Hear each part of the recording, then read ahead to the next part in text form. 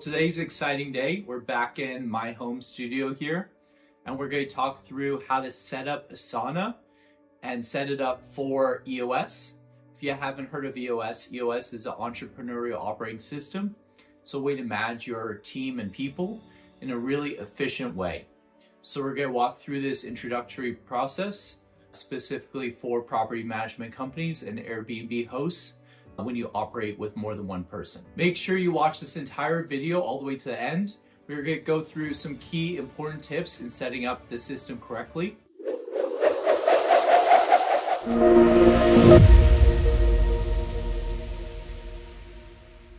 So this is the main page of Asana where you could find the different plans and tiers they offer. So we're going to start with the basic free plan. You're going to hit here, get started. You're going to put your email in, continue with basic. So now this is your Asana dashboard. So you can modify your name up here by going into your settings. You could create a new workspace. You could invite others to Asana. You could upgrade your plan, go into your profile and settings.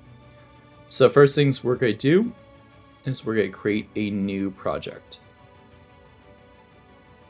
So hit new project, blank. We're going to call this L10. Public to my workspace is fine, but you could also invite project members. And we're going to do list view. So there are a few different types of views: list, board view, timeline, and calendar. I personally prefer list. L10, go hit continue. Now we have the L10. The first thing usually you have on L10 is your segue. However, we're only running with a team of 2 people for this L10 meeting, so we're going to skip that. Next, we're going to have a rocks section. We have our rocks. We're actually going to set our annual rocks, and then we're going to below that have a new section called quarterly rocks. After that, we're going to add a section to, let's make it to-dos. And these are your weekly to-dos. And then a new section called IDS.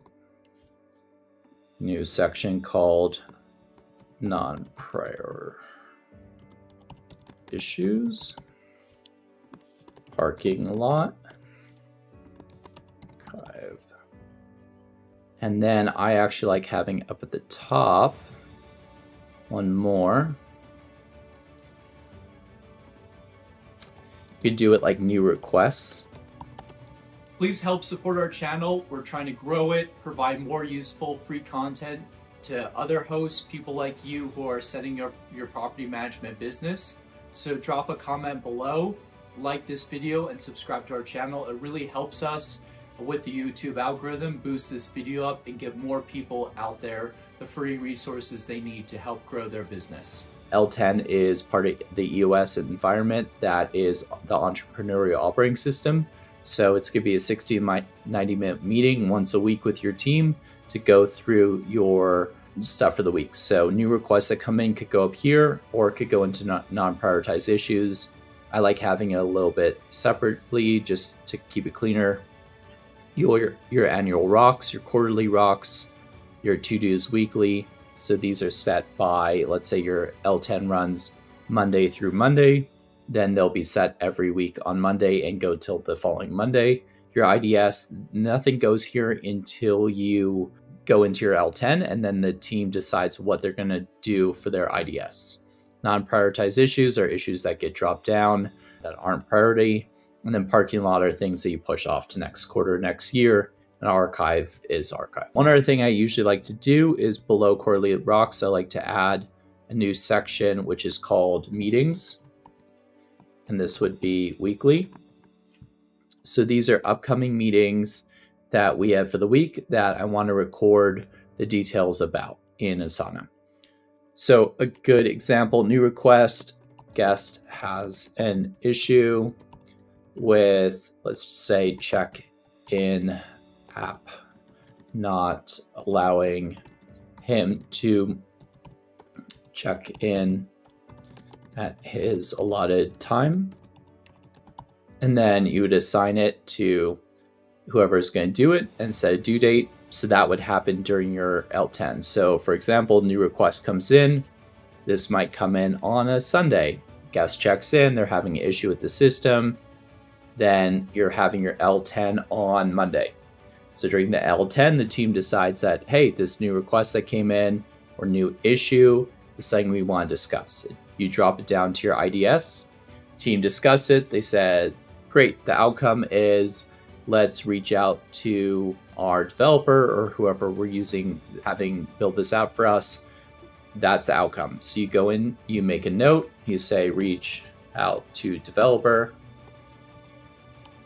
and help get this resolved for future guests.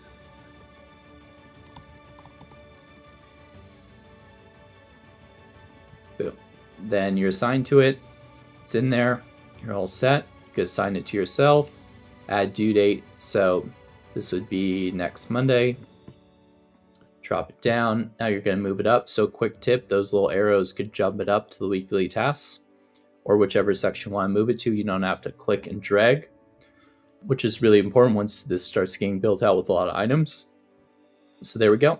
So now next week, Monday is the due date.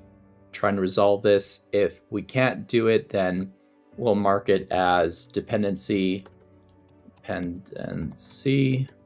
or we'll mark it as completed if it's all set. One important thing to keep in mind is that once it's completed, you mark completed, but you don't check it off until you meet as a team to go through all the completed tasks together. So again, this is a great way to solve basically your weekly meetings as a team to keep everything organized. Today's video is brought to you by our friends over at Bookly. Bookly is the first single URL platform out there built for hosts of Airbnb and VRBO. Bookly maximizes your social media channels by turning them into bookings. Use the code RENTLIBPLAY to get 15% off your subscription to Bookly, or click the link in our description below. One other thing you can do, so this is meetings weekly, you could set up a section below called working session. Topics. So for the working session, these would be things you want to cover. So let's say this issue brought up a bigger issue, which is software needs to be QC'd at property launch.